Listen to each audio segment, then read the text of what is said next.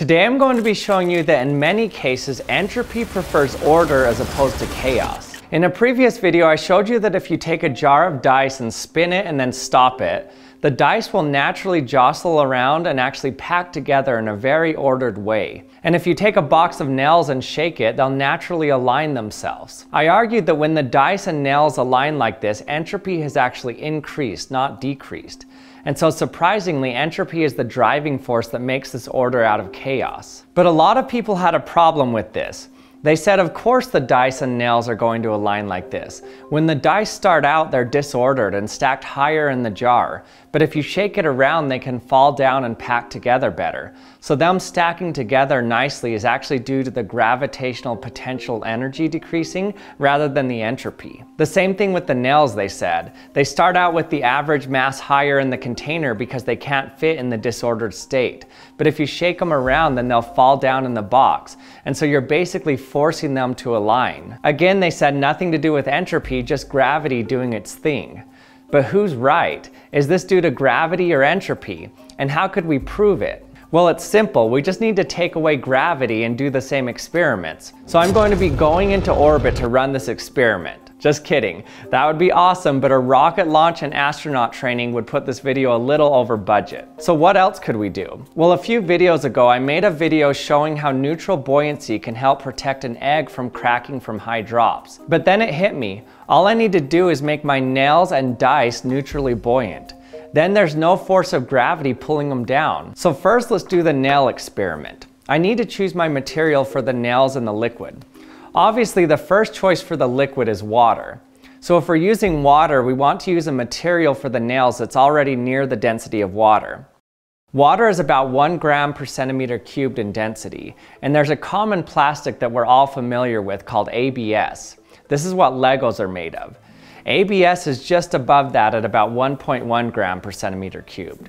So I have some ABS plastic rods here, and I'm just going to put them in the water and then add some salt to the water to make them more dense until it exactly equals the ABS density. This is just trial and error until the ABS floats easily in the center of the liquid. But one problem with putting these rods in a liquid like this is that if they get near the surface tension of the water will pull the rods together, and it'll also make them float on the surface. So we can get rid of this effect by mixing a surfactant in that lowers the surface tension of the water. So I'll just use some dish soap here. Now I put this in the salt water so the rods won't be attracted to each other at the surface and they can't sit on the surface of the water. Now I just need to shake them in the liquid and we'll see if this makes them align. But in order to make this even more fair, I'm not going to have a square container since the edges of the container can push the rods to align simply from them hitting the parallel sides.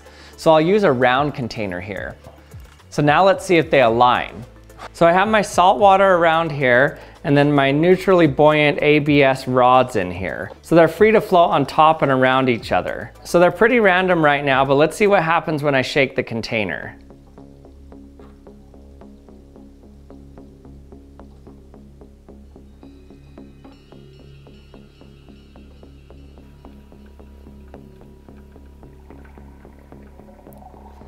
So you can see they've started to group together. Look how you have groups where they're all aligned in the same direction here. So just by creating these random jigglings, the rods all start to align together. And the more I move it, the more they align. So no matter what size of container we use, we find that when the rods can be given enough energy to bump into each other, jiggle around enough to bump into each other, they always form pockets where they align together. So we've taken out any effects of gravity. There's no reason for them to align due to falling in a gravitational potential anymore. So why are they still aligning like this? In some ways, it seems kind of obvious since we're watching them bump into each other and they just bump in a way to make them align together. But what they're doing is maximizing their contact area. This creates more microstates that they could be in. So there's more entropy when they align on their long sides than when they're randomly oriented. The driving force is literally the increase in entropy. There are more ways to be aligned like this than in a random orientation. But does this work for the dice too? Well, let's see. But before we do that, in my line of work, I go through a lot of dishes. So I need a good dishwasher. So good that I don't even need to rinse the dishes before I put them in the dishwasher. Thanks to KitchenAid for sponsoring this video and sending me their KitchenAid 360-degree Max Jets third rack dishwasher. With the 360-degree Max Jets third rack, every dish in the top rack gets hit by powerful jets, cleaning glasses, mugs, and cereal bowls thoroughly inside and out. In addition, there are over 50 total wash jets spread across 5 arms, so the dishes get clean even without rinsing. The other thing I love about this dishwasher is it's so quiet. Its decibel rating is only 44 decibels, about as quiet as being in a library. So that means you can wash dishes whenever you need, night or day. This dishwasher also has true self-cleaning filtration, which virtually eliminates the need for manual filter cleaning, something that can be really gross. Oh, gross. It continuously captures food particles so only clean water circulates through the wash jets, then cleans itself as the dishwasher drains, meaning you can load without pre-rinsing. And if you're in a hurry, you can use the express wash cycle, which thoroughly cleans your dishes in about 65 minutes. So this means you may never have to wash a dish by hand again. If you want to check out the KitchenAid 360-degree Max Jets third rack dishwasher, you can click the link in the description. And now let's get back to our experiment. For the dice, I can't just use salt water since they're made of acrylic. I can't dissolve enough salt in the water to get it dense enough, but I can dissolve a lot of sugar. So I do the same thing here and just keep adding a lot of sugar until the dice just drift around in the liquid. I don't want them to sink fast or float to the top too fast. Okay, it looks like we got it.